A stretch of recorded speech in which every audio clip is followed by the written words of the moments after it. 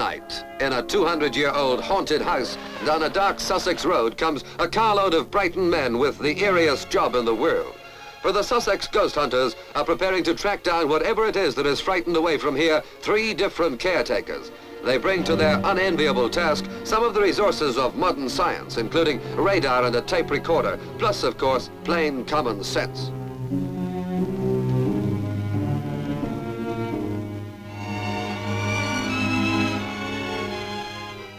As a precaution against practical jokers, Mr. Ted Henty, the chief ghost hunter, seals the windows. An ex-Brighton policeman and ex-soldier, he's an expert at devising booby traps for unwelcome earthly visitors. Sometimes ghost hunter Henty strews sand and flour over the spot where the supernatural disturbances are claimed to have occurred. And Mr. Bruce Copen uses a device, which he calls a radiomagnetic detector pendulum, to find out whether the ghost had been a man or a woman, and where the spooky goings-on took place. He's a dowser, and claims that with this divining rod he can tell the age of the troublemakers when they died.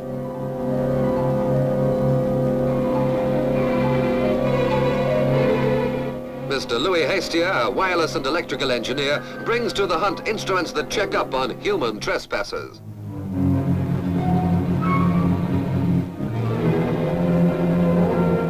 Radar, which can immediately detect a human presence, is one of his exposure weapons.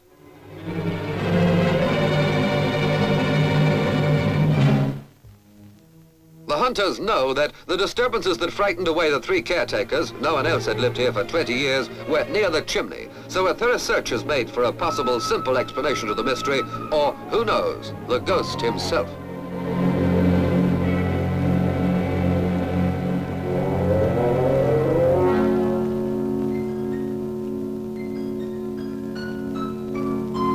Cotton thread provides an effective check on whether the uninvited guest is a genuine spook or a real live fake.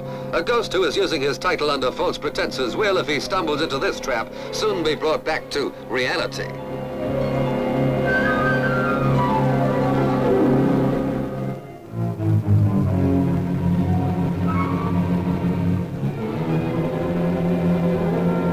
The sound of thread snapping or an ornament falling will be amplified by a microphone, establishing the movements of any phony ghost.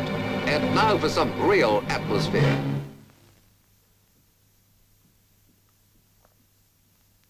The caretakers had all told a similar story about the mysterious happenings here. They told of paint pots and ornaments being moved. They told of creaking floorboards, shuffling feet.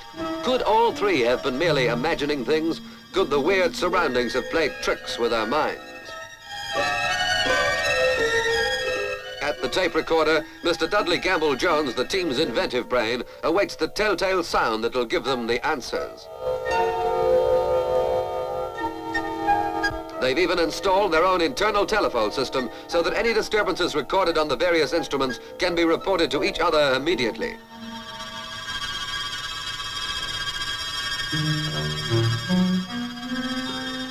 The spook seems to be a bit shy just now, but the ghost hunters are convinced there is trouble somewhere around, and they intend to go on investigating until they are satisfied that the supposed ghost has no further interest in his present surroundings.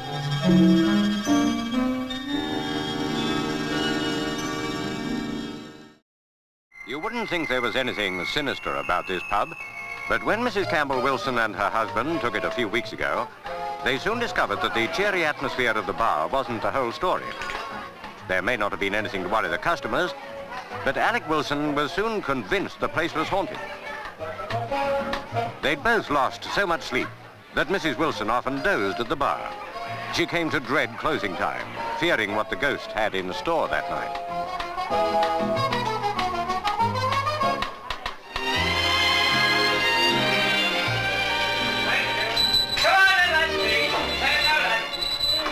The Campbell-Wilsons had heard the local legend that the pub was haunted, but at first didn't believe it.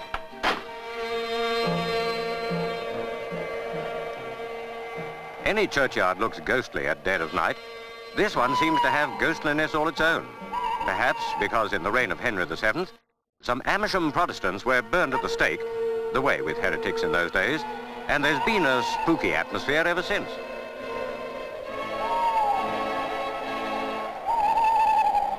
3 of the martyrs were imprisoned at the inn the night before they were burned. The story goes that their spirits haven't let the old place forget it. So, after a few nights at the Chequers, nobody scoffs at ghosts anymore.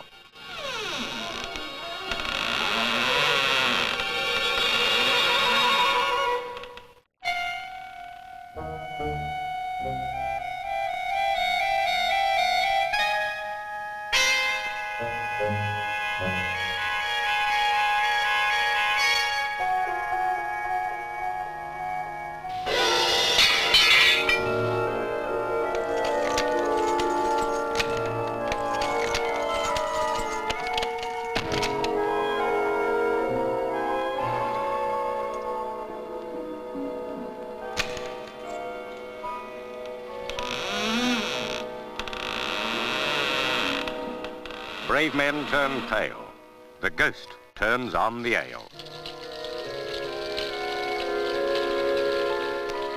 The Wilsons called in a well-known medium, Molly Moncrief, to see if she could exorcise the unwanted spirits. Apparently, the average ghost is quite reasonable once you take the trouble to understand its point of view. Well, I looked downstairs, Mr. Wilson, and I discovered that your ghost was not one of the martyrs. It was the jailer. He had the keys. He gives me the impression of a monk. He wears a long robe and a hood. Now, I'll try to get in touch for you.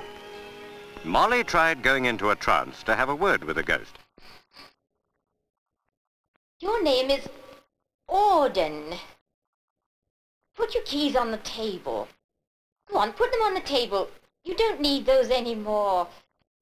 Time's gone by, hundreds of years. Your job's done. That's it.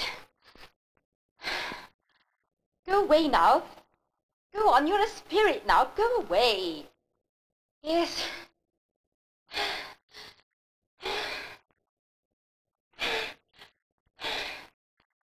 Yes. Yeah, that's all right now, Mr. Wilson. I don't think you'll be bothered anymore. It's gone. What a blessing to know that the only spirits left will be in bottles.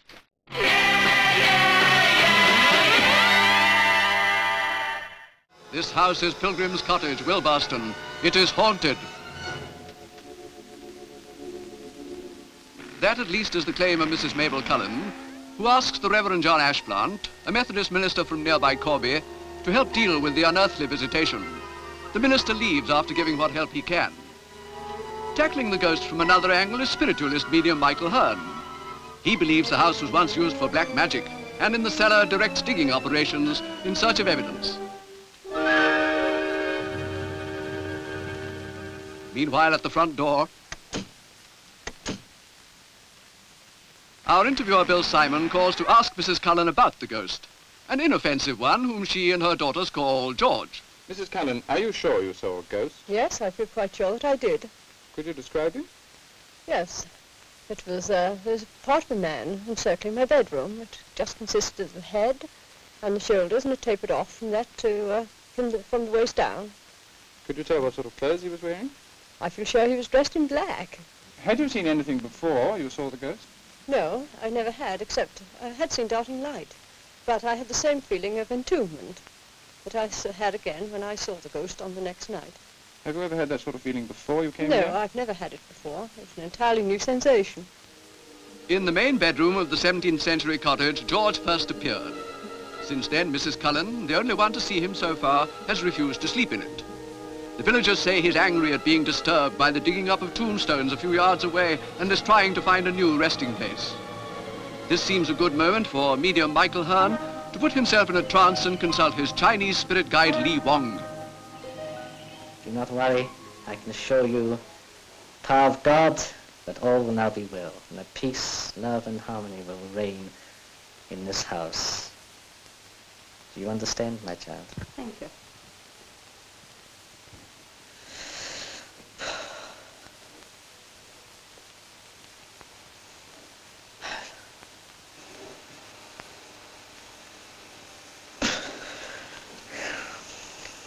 Mrs. Cullen, is your mind any more at ease now?